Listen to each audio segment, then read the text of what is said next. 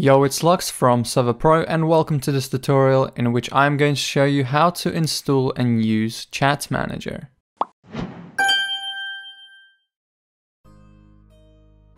This ChatManager plugin is full of features, from chat formatting to private staff messages to anti-spam and anti-bot features, broadcasting and many more. You can find all of the features listed on the plugin page. To install the plugin, head over to the plugin section, go over to the Spigot tab and search for ChatManager, like so. Install the version that is compatible with your server and then restart. Alternatively, you can download it from the plugin page and upload it into your plugins folder manually. For this plugin to work, you are required to have a permissions plugin and Vault installed. There are also other optional dependencies which you can find on the plugin page.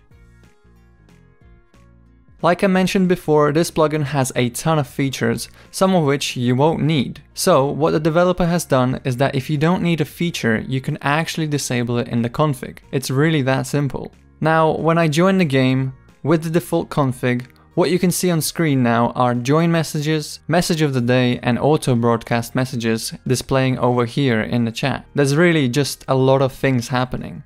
When I type in chat, you can see that the formatting is different too. You can also include color codes and other formatting codes in the chat as well. Of course, you can decide who gets to use those using permissions. Another thing you can do is interact with the chatbot, but only if you have it enabled. As you can see, it replies to certain messages which can be customized in the config. As for commands, there are plenty. If you type in /chatmanager help, you will see a help menu that will guide you through all of them. For example, you can do things like global announcements and warnings with /announcement and /warning commands. You can mute the chat and clear the chat with /mute chat and /clear chat commands. Of course, since I have all the permissions, I get to bypass these. You can even see a list of auto broadcasting messages here in game, and you can also either remove or add more with commands. There are many more commands, but for now let's go and see what we can change in the config. If you want to find out all of the commands, you can check the plugin page or the wiki. You can locate the ChatManager configs in the plugin folder. Here you have different files for different features, such as the auto broadcaster feature, which automatically displays messages every so often. You can have these per world or global, as well as different types of messages, like title, action bar messages, or normal chat messages if you wanted.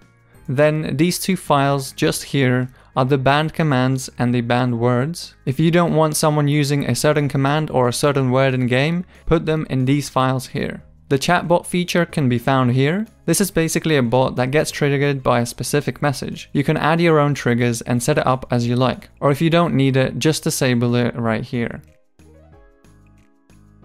You can customize all of the messages for this plugin and the rules if you have that enabled. These can be changed in the appropriate files. Now to the actual main config file. This config file is laid out and commented very clearly, just like the previous ones, so I won't be going over everything. Like I mentioned previously, a great thing about this plugin is that you can toggle each feature on or off. So under every option here, like anti-advertising for example, you can toggle different things on or off. It's really all up to you. Then going lower, you have a bunch of anti-spam and anti-bot features.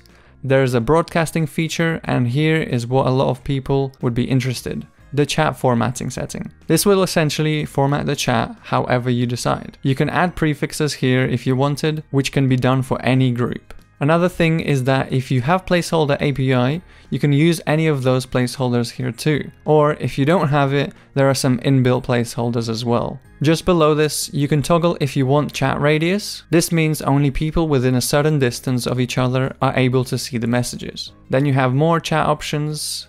And here under the messages section, you can actually change the join and leave messages, as well as notifications when a player joins. Then there are more things like pair world chat and private messaging options, as well as the spy options and staff chat options. Like I said, there are many features in this plugin. You're going to have to check them all out and see if you need them on your server. If you don't, you can just toggle it off. And if you don't understand something, there's always the plugin page and the wiki to help you out.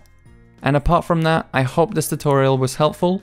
If you have any plugin suggestions, leave them down in the comments below. And if you're having issues with anything, contact our support team. Thank you for watching, and I'll see you in the next one.